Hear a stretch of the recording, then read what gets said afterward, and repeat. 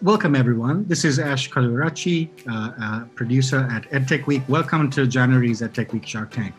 I'm going to kick things off by asking each of my fellow sharks, whose names and organizations you see on the screen, to introduce themselves and tell us a little bit about where they're coming from. But it's my honor to welcome Eileen Rudden of LearnLaunch, Rebecca Hu of Schmidt Futures, and Yigal Kirsenbaum of Jobs for the Future to join me today.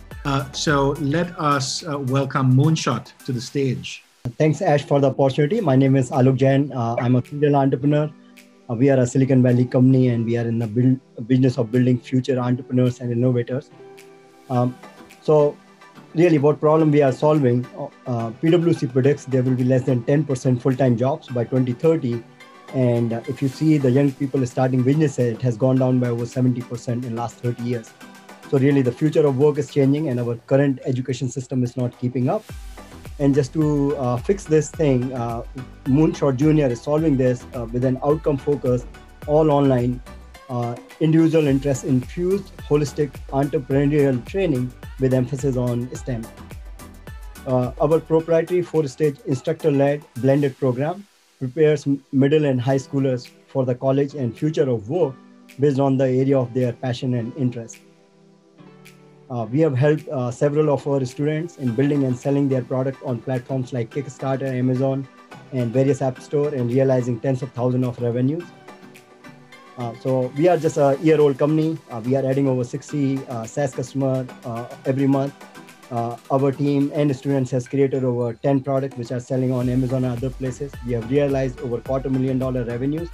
Smart money is happening. We have several people invested on our cap table who has built and exited $100 million edtech and e-commerce businesses. It's a SaaS program, subscription, parent pay a single fee every month. We have a seasoned team of founders. We are 30 plus full-time employees. And we are raising or we are closing our $800,000 round. Over 70% has been already closed.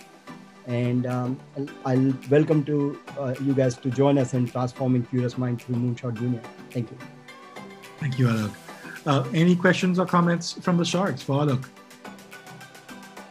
This is super interesting, not in the least because I spend most of my time supporting entrepreneurs. But my question is, for your B2B2C customers especially, how do you make the ROI case for these students' academic progression, and what kind of outcomes are you specifically pegging them to? Yeah, so I think in terms of business ROI, I think right now we are seeing somewhere 45 to 50% profit margin.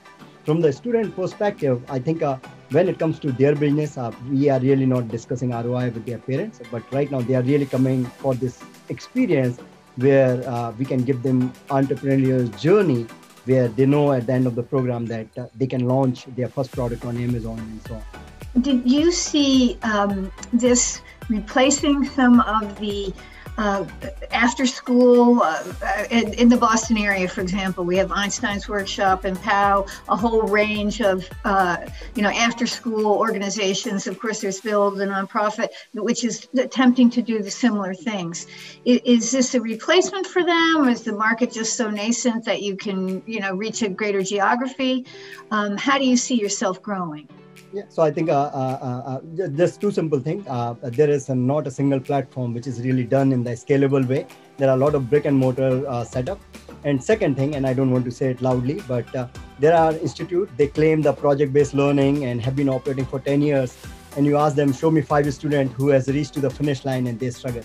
We are not even one full year, and we have several students. They are successful entrepreneurs selling their stuff on Amazon. So I'll stop there.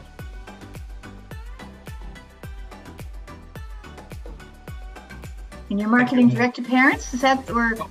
Go ahead, Eileen. Oh, yeah. Sorry. Your go-to-market, or how are you reaching parents? I assume they're I've done online marketing for over 10 years. Okay. We have all the usual channel, Facebook ads and all kind of things. But now we are also sending flyers through PR. There are a lot of viral factors. Every student comes, they create a bunch of videos, they create products. Everything is shared on social media by their parents. So I think there are a lot of factors which are beyond just traditional marketing. Thank you.